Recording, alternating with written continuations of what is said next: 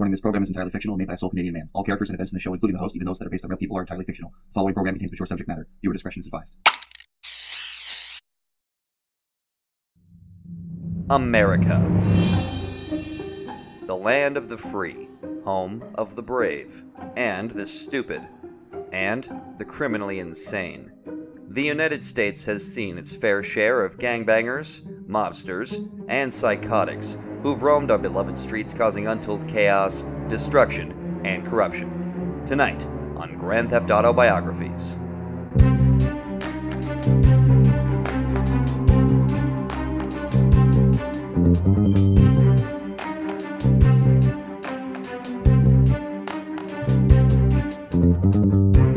Alcohol, violence, and pride. Tonight we begin our journey into the lives of Liberty City's most notorious Irish Mafia family, the McRearys, with our deep dive into the last noteworthy head of the organization and the middle child of 5. We will see a boy raised by abuse and violence become a man who would continue that perpetual cycle, and the many dangerous and occasionally deadly decisions he would make, which landed many of his friends in the ground and himself behind bars. We will witness the legacy of America's flirtation with Irish discrimination in the early 20th century, one of the country's most audacious bank robberies, and a kidnapping plot gone wrong that ultimately left everyone empty-handed, as we follow the life and times of Gerald McReary.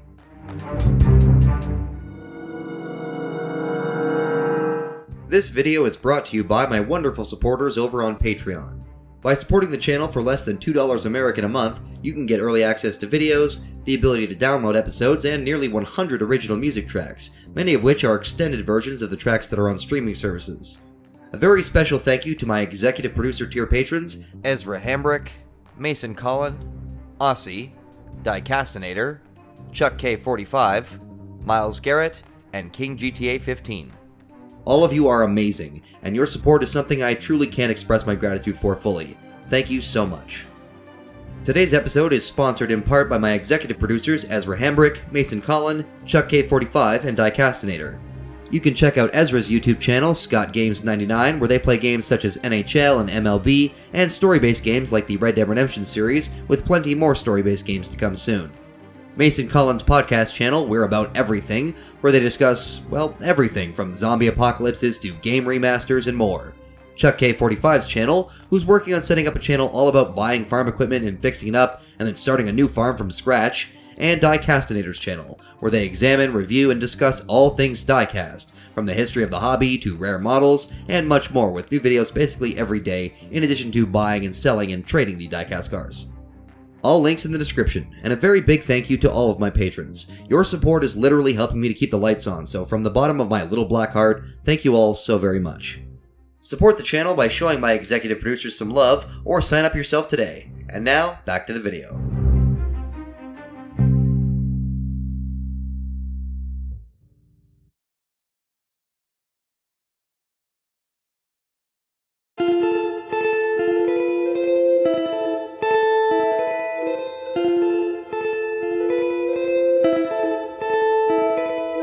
Our story tonight begins, in a way, all the way back in the Old Country, which in this case is the Emerald Isle itself, Ireland. It was here that the circumstances which allowed for the McReary family's brief dominance of organized crime in parts of Liberty were cultivated. When the as of yet unidentified patriarch of the McReary clan moved to America, presumably, he would bring with him a legacy of violence and conflict, one that would dramatically characterize the early lives of both Gerald and his entire family. As we mentioned, Gerald McReary was born the third child in 1973 to Maureen McReary and the unidentified Mr. McReary, being the younger brother to Derek and Francis, and older brother to Patrick and Kate. Jerry, as he would become known, would be raised presumably in Meadows Park, Northern Dukes, Liberty City, and from a very young age he would be exposed to just how his family made their living during a time when the family was arguably at the height of their power. Despite the power and influence the McRearys had, Mr. McReary would still find his own existence miserable enough to spread it as far and as devastatingly as he could, most notably by reportedly beating and even sexually abusing his children, most prominently, Jerry. This, combined with a lingering discrimination against the Irish, which was still fading as Jerry was growing up, would drive him into a life of crime and rebellion at an incredibly young age, being arrested for grand larceny when he was only 13 years old. Also, although it isn't known exactly when he began, Jerry would pick up alcohol very early in his life as well, likely as a means of coping with the abuse and isolation he received from his father and older brothers, and from being the often overlooked middle child in the family. Eventually, though, Mr. McReary would die when Jerry and his brothers were still young men, and sometime soon after, Jerry's older brother Francis and Derek would also both step away from the family business, with Francis joining the LCPD and Derek moving back to Ireland for a time, leaving Jerry the oldest male and thereby the de facto leader of the McReary crime family. By this time, however, the McRearys had already seen their golden age come and go. According to all four McReary brothers and our own investigations, there was indeed a time when the McRearys were among the most feared and respected criminal outfits in the city. But by the time of Jerry's takeover, that time had long since passed, and the once powerful Irish mob was forced to play second fiddle, or even third fiddle, to one of the city's least respected mafia families, the Pegorinos. It isn't entirely clear when exactly Gerald formed his alliance with Jimmy Pegorino through Pegorino's capo, Ray Bacino, but we know that by 2008 they had been working together for some time, and it would be during the course of that year that their alliance would be tested by a series of unfortunate events, set in motion by Jerry himself. Also by 2008, Jerry, now a grown man, would reportedly have been married at least 3 times, and subsequently divorced 3 times as well. It's speculation on our part, but it seems fair to assume that a large part of the reason why may have been due to Gerald's, by that point, toxic alcoholism, which saw the already violent and short-tempered man become belligerent and actively violent, perhaps even to his significant others. Whatever the reasons, by mid-2008 he was back to being single, and as far as we are aware was singularly focused on trying to raise his family from the ashes of obscurity and make as much money doing it as he possibly could.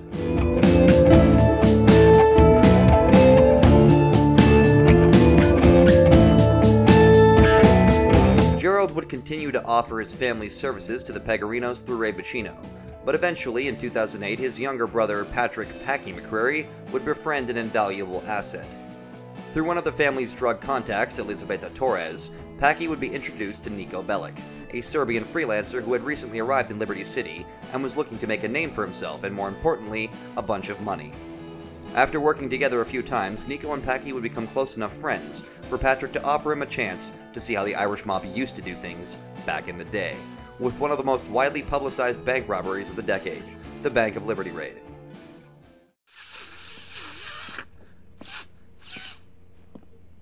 There he is! Niko Bellic! Niko, these are my 2 brothers. Well, 2 of my brothers. The 2 that count. Derek and Gerald. Hi. Derek has just returned to the family fold after a good few years in the old country, involved in the struggle. Sort of like you, I'd imagine. And Jerry's the man. And you remember Michael, St. Michael? Yes, it's nice to meet you. Niko's a trip, man. I met him through that Puerto Rican coke dealer. So you want to involve him in family business? What do you know about him? What I know is he likes a fight and he ain't the fucking law. Oh. No offense, mister. That ain't good enough. Well, it's good enough for me. He's a good lad, Jerry. Was I talking to you, inbred halfwit?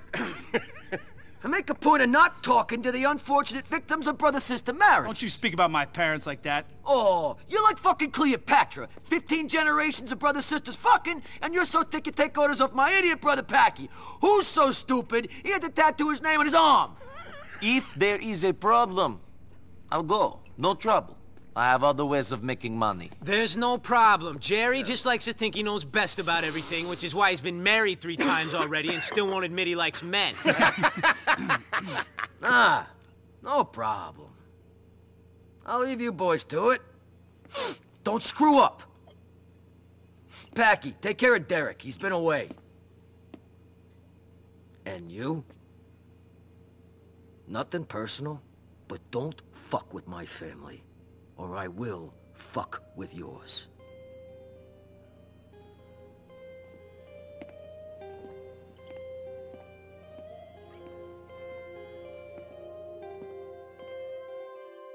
Gerald, though not actually planning to participate himself, would presumably be the mastermind behind this plot, along with his older brother Derek, who had only recently returned from Ireland. Derek, Patrick, St. Michael Keane, and Niko Bellic would all assault the bank armed with heavy assault rifles, and thanks to Niko's incredible skills as a gunman, the group would actually manage to escape the bank while being weighed down by several $100,000 in cash, and being pursued by practically every police officer in Liberty, and probably Alderney, states. After the bank job, Gerald would be more than satisfied with Nico's performance in helping his brothers to make it out with both their lives and the money, despite the unfortunate loss of Michael Keene along the way. Knowing that Nico needed money and still obligated by his own alliances to help Ray Boccino and the Pegorino family, Gerald would personally hire Nico to disrupt and antagonize the weakest of Liberty City's 5 families, in order to hopefully, eventually, eliminate them, so that Jimmy P could take their place. The family in question was the Ancelottis, and Gerald's first major task for Nico involved staging a false flag attack on them by having Nico first pose as a member of their hired Albanian muscle. No one's here. Just you and me. Come in, come in. Beer? No, thank you. Oh, I agree. Let's have whiskey instead. Packy swears by you. Absolutely swears by you. Yeah? You handled yourself well on the bank job. It was fun. Fun? Too much fun. That's always been this family's problem. Fun, good causes, a good laugh, some stupid dream or some stupid distraction. But never any fucking focus. Never. Focus. All we've ever been is bitches, working for guineas, working for niggers, any asshole with a buck. A whole lot spent in a proper manner. Oh yeah, whining women as quick as possible, and remain a slave forever. Very poetical. Yeah, I know. National tragedy. But I got a plan. You down, friend? Maybe. What is it? Well, first up, we gotta create a little problem between the Ancelottis and their Albanian muscle for Jimmy P. You're gonna plant a bomb in Tony Black's car. Be rigged to a phone. Thing will go off when you dial a number. I want it to blow when they get back from their meeting. So the Ancelottis think the Albanians did it. Exactly. Bomb's in an alley off of Inchin Avenue. Get it? Give me a call. You know, Packy was right for once.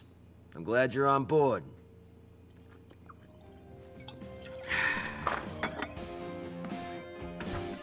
Since the Ancelottis had been known to work with the Albanians, Jerry and Nico would use that casual racism to their advantage, by having Nico follow Ancelotti capo Anthony Tony Black Spoleto from Drusilla's restaurant in Little Italy to an old factory in North Holland, after planting a bomb underneath Spoleto's vehicle, an expensive Cognoscenti sedan. Wasn't the father. I had to do everything on my own. I didn't sleep for 6 months. You're a terrible mother. I can tell by listening to you. I love my son. When I met her, I was 24. She said she was 23, but she was really 13. I told you I was 13. Well, it sounded like. You told me it was okay because you were from South. Weasel News. Weasel News brought to you by Big Log Cereal. Who doesn't love Big Logs in the morning?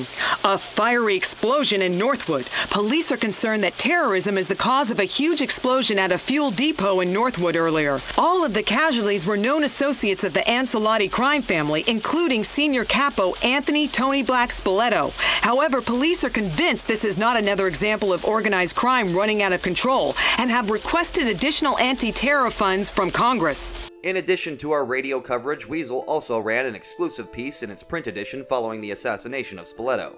Quote, "Despite our repeated warnings, terrorists have attacked Liberty City again. This time the target was a fueling depot in Northwood. Some liberal news outfits are trying to spin this into a story about the mafia. They're saying that the explosion was related to organized crime rather than terror. These leftist loons are crazy. They'll say and do anything before they admit that terrorism is the #1 problem facing the nation, and much more important than any of their other pet projects, the environment, healthcare, and ludicrous foreign welfare projects." Witnesses saw a foreign-looking man walking away from the warehouse. What more evidence does the president need before the borders are shut to American-hating immigrants?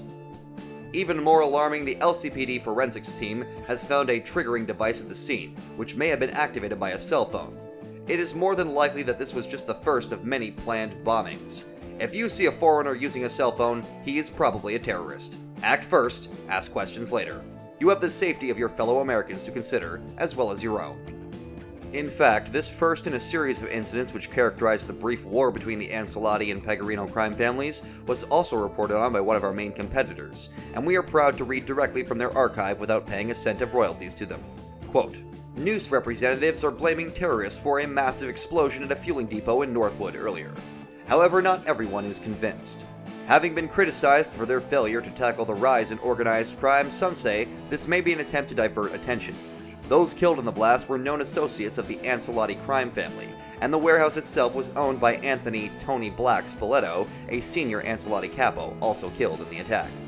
While the target's mob links may just be a coincidence, sources close to the Liberty Tree suggest it is much more likely that Tony Black was hit because he acted as a conduit between the Ancelottis and the Albanian street gang they use as muscle.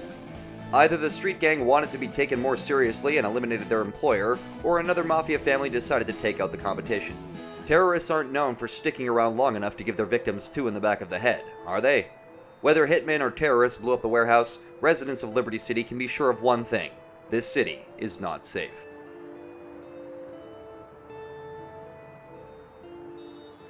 Following the death of Tony Black, Gerald would only continue to use Nico's unique skill set to further cripple the Ancelottis, when planning the assassination of yet another Ancelotti capo, this time Frank Garrone. Gerald would personally find, kidnap, and murder an unidentified Albanian gangster, and have Nico don the dead man's clothes to once again pose as an Albanian gone rogue, and further divide the Ancelottis from their hired muscle, so that the Pegorinos could come in for the kill, presumably, eventually. Nico! You made it, huh? Well, I'll leave you to your men's talk. I hope you impress each other. Hey, look at me. Yeah. I thought so. You'll do fine. Fine at what? Some gimp work for the Pegorinos. I owed them.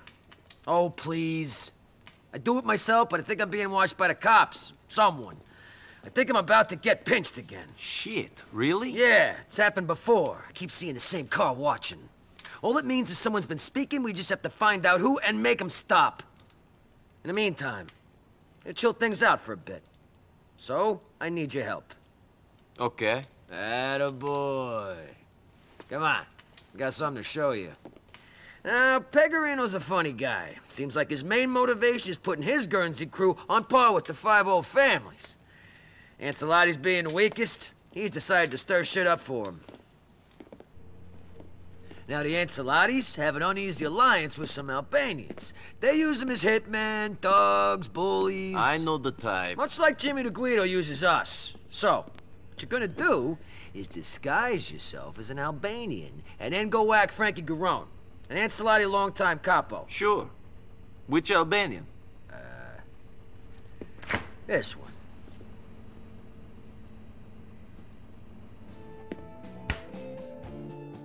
Nico would indeed locate Garrone, already in a conflict with one of the actual Albanians who were now under suspicion of being traitors following the murder of Tony Black. After a protracted chase across parts of Algonquin on motorbike, Nico would once again successfully carry out his mission and murder Frank Garrone while disguised as an Albanian, which would only further increase the tensions between them and the Ancelottis, exactly what Jerry wanted.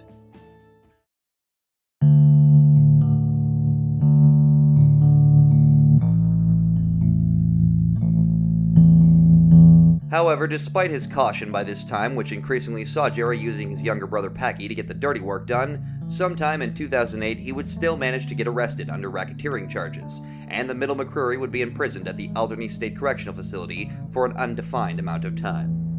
Whilst inside, one might think that Jerry's criminal aspirations would die, however, anyone who thought so had clearly never met one of the McRearys before. Using coded messages, contacts on the inside, and his established reputation among Liberty and Alderney State's most cutthroat criminals, many of which were already incarcerated alongside him, Jerry would continue to pass along orders for the family to Packy, and even continue to hire Niko Bellic directly, as he planned his next big move against the Ancelottis, which he hoped would both ruin them for good and score his crew a lucrative payday, perhaps even enough to help him put up a legal battle to escape his incarceration.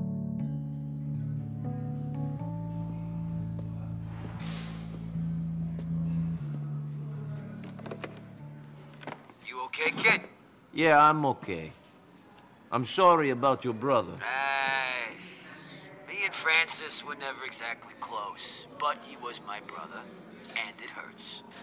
Poor bastard. He believed in something once. That's a hell of a lot better than me, I guess. Fuck, I'll miss him. How are you? In here. Fine. Time of my life. Goddamn time of my life. What you up for? Oh, a lot of things. Racketeer and armed robbery. A bunch of shit I never did, because I was always a well-behaved family man who occasionally liked to drink, but nothing more. Of course. Like us all. Like us all. But the thing is, I think I should make some changes in my life. Stop with the drink. Put it down. Stop hanging out with the wrong sort. Can you help me do that? It is a final chance at redemption. Look, whatever you want, I will do my best to help. Good. Give Packy a call. He'll explain what, I need guidance with the most. The areas where I have strayed furthest from the path. See ya.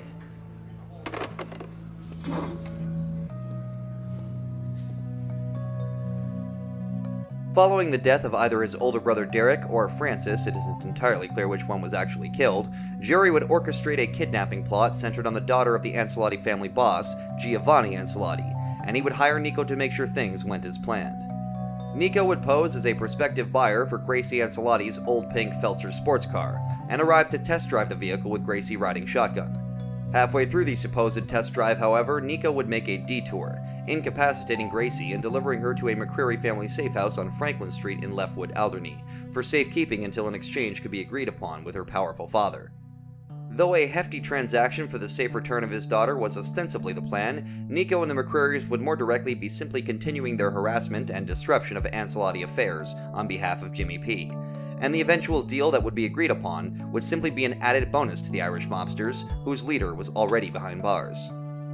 Before the exchange could be established, however, the Ancelottis would attempt to find and take Gracie back by force, something the McRearys and Nico fully anticipated, with plans to move Gracie to a second safe house should the Ancelottis discover her location, which is exactly what happened.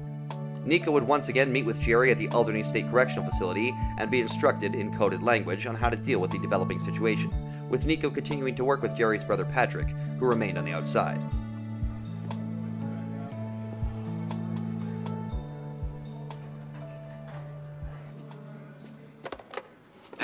Hey. Yeah, so, anyway, a friend of mine in here tells me that a close friend of yours, girl you've been spending a lot of time with recently, swept her clean off her feet. Okay. Yeah, her old boyfriend wants her back. They always do. Desperately and quickly, and he's looking for her. I think you and her should go out on a glamorous date in Algonquin. Show her a new pad. Then, things will be okay between you two. But move your fucking ass, pal. Women don't like a chump. You get me?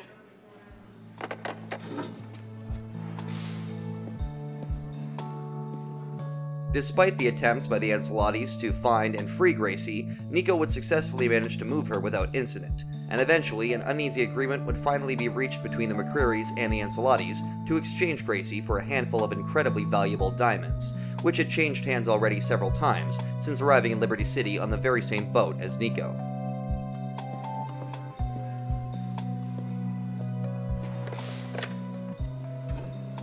Hey. Yeah? What's wrong? There's good news and there's bad news. Good news is, everything's coming together. Bad news, ain't gonna make a blind bit of difference to me. What do you mean? Do you want me to spell it out? No, I guess not. Thanks. Packy will give you a call and explain. The ex-boyfriend of your girl is gonna agree to the divorce terms. Unfortunately, turns out he wasn't our only problem. Some other crap has turned up. I don't think I'll be getting out anytime soon. Been a great laugh. You look after yourself. Yeah.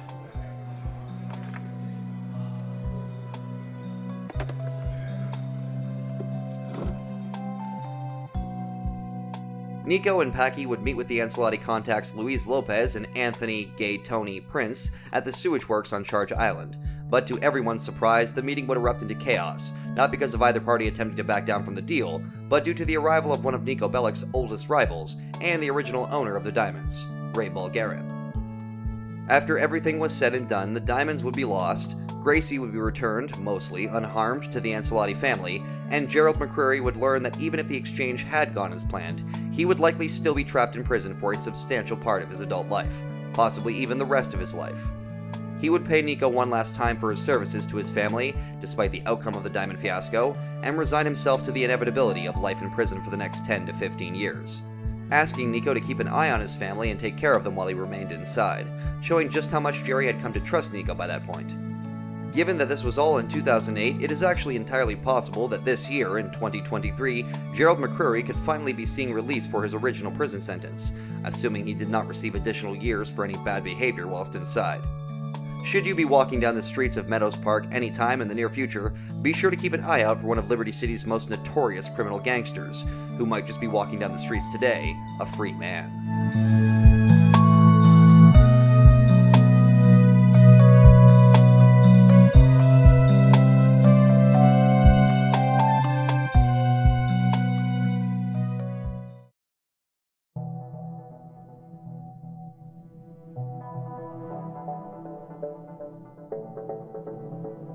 Gerald McReary was a short-tempered, alcoholic, and privately violent man, at least by the time he took control of the family's criminal operations. As a young man, he was surrounded by violence, abuse, and heavy drug use, and his family's role in the city's criminal underground would prove far more alluring to Jerry than the prospect of fighting for justice, as his older brother Francis would purport to be interested in.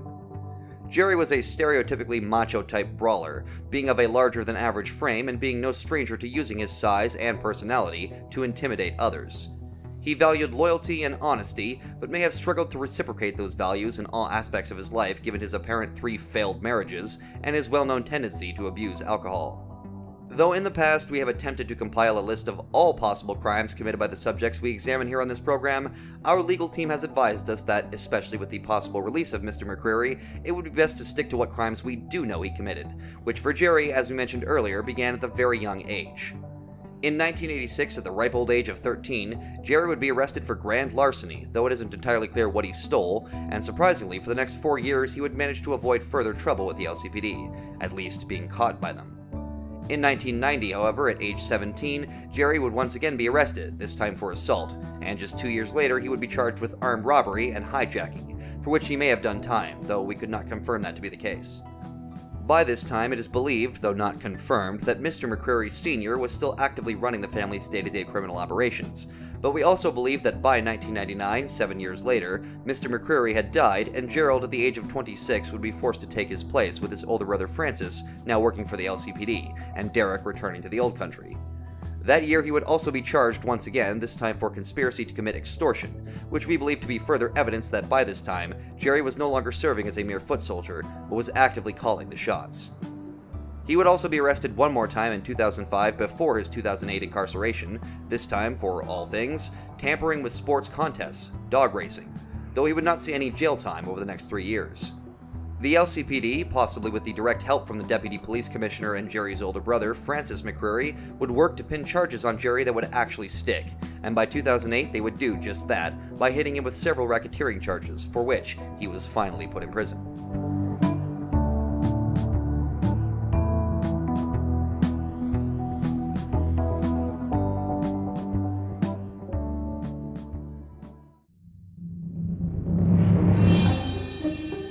What leads a man to a life of violence and kidnapping plots? Is it the abuse and mistreatment so prevalent throughout this nation? Is it the allure of the American dream in the hope of living the way the other half lives? Or is it perhaps a malignant madness that infects the most susceptible among us? We may never know, but one thing I do know is that America is a dangerous place. Stay indoors, people. You never know if that ginger grocery store clerk is secretly working for the Irish mob and planning to rob the bank the next time you need a few extra bucks to spend at the Triangle Club. I'll see you next time on another exciting edition of Grand Theft Auto Biographies with me, your host, Guinness Walker. Thank you so much for watching.